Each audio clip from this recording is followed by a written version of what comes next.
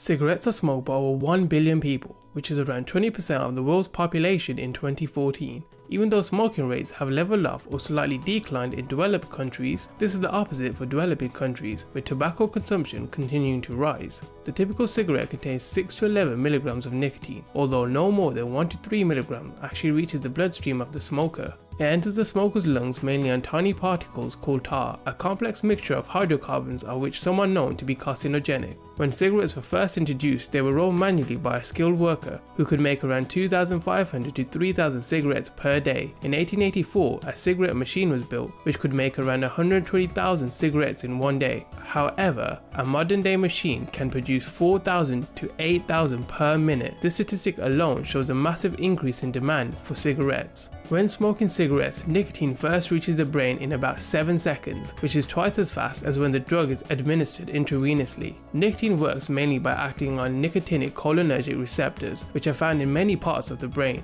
Smoking cigarettes can also stimulate the release of hormones such as adrenaline and norepinephrine, which can increase your heart rate and narrow blood vessels.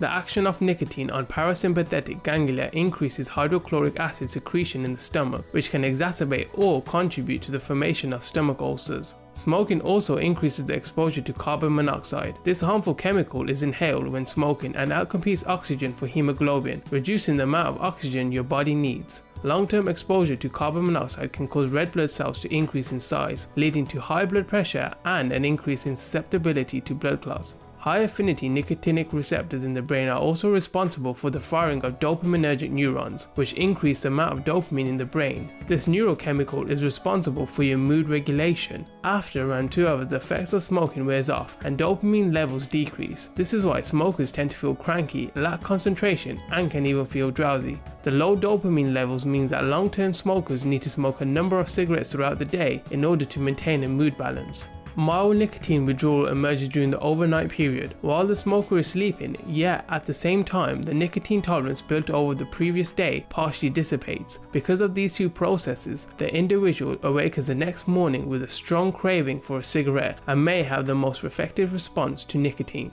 About 60 to 70% of nicotine is transformed into the chemical cotinine. This is broken down by a liver enzyme. Due to genetic variation, some individuals lack the activity of the enzyme and so reduce nicotine metabolism. Recent studies have shown that these people are less likely to become smokers, and if they do, they smoke less cigarettes throughout the day.